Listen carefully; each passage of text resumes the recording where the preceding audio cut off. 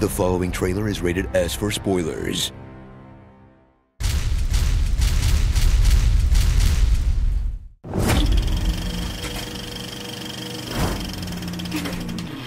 In an entertainment landscape dominated by corporate IP, three filmmakers are fighting to keep cinema alive: Spielberg, Tarantino, and Nolan. But now, with just his third film, one more name joins that hallowed list. Le Carpatron, Duke Marriott. Le Carpatron, Duke Marriott. Nope. Saddle up for an old-fashioned black cowboy UFO movie about black cowboys making UFO movies the old-fashioned way that pulls triple duty as an action-adventure, sci-fi horror, and salute to analog filmmaking. No electricity. On top of Peele's trademark social commentary on how working in Hollywood is like being slowly digested by a giant butthole in the sky. That tracks. Daniel Kaluuya stars as the other black OJ who owns a white Bronco. He's a horse trainer who'd rather talk to animals than people. That's good. And talks to people like they're animals. Yeah.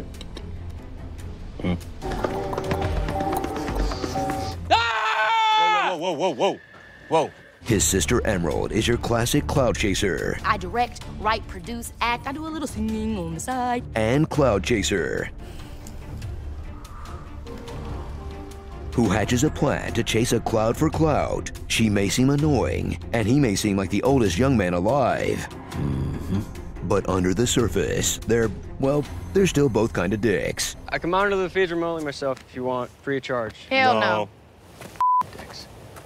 Thrill as the Haywood siblings try to capture a UFO on film before it turns all their ranch into ketchup. Together with the help of Gen Z Millhouse. Just booked a pilot on the CW, so left me. And a man who eats an ashtray full of cigarettes for breakfast. He was a one-eyed, one-horned, flying purple people eater. They'll pull off a makeshift Western film shoot deadlier than Alec Baldwin on a budget. Shudder as Jordan Peele ratchets up the tension so slowly, the fake-outs are scarier than the actual monster.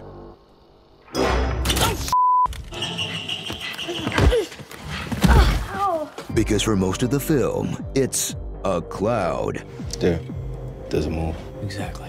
And that cloud has been right there at least since I set the cameras up. I'll probably be looking at the same damn cloud every day for the last 6 months. That cloud ain't moved a goddamn inch. It's in the cloud! With tons of wind shots that are only scary if you've never seen The Happening.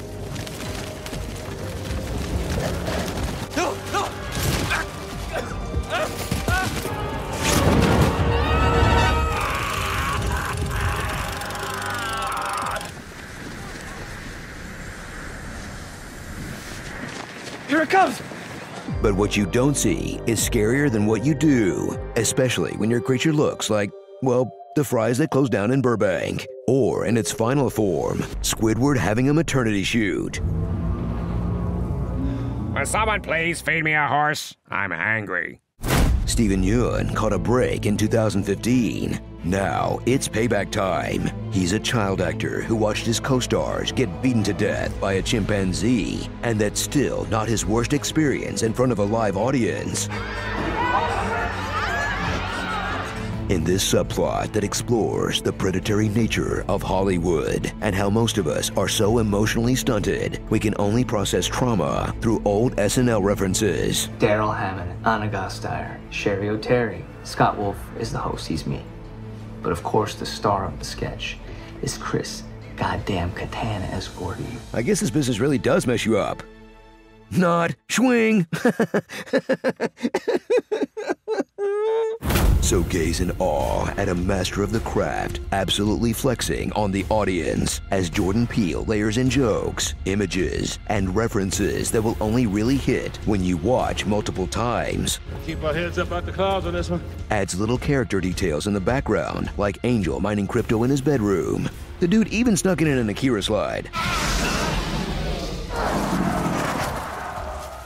Okay, look, I don't have a joke here or anything. I just think he's great. Now do the thing where people say the movie title out loud. That's funny.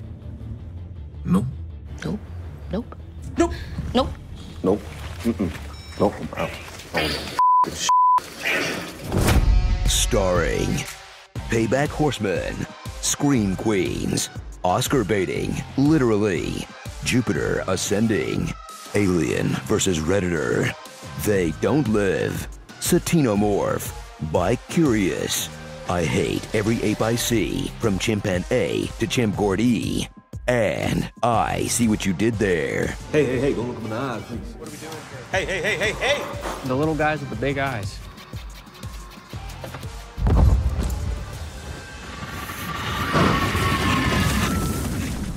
They schnoop horses, don't they? Was Gordy's Home a Nickelodeon sitcom? Because then the weird foot stuff makes a whole lot more sense. Don't think, just do. Do your ears hang low? Do they wobble to and fro? Can you tie 'em in a knot? Can you tie 'em in a bow? I'm on a pilgrimage to see a moose. Praise Marty Moose.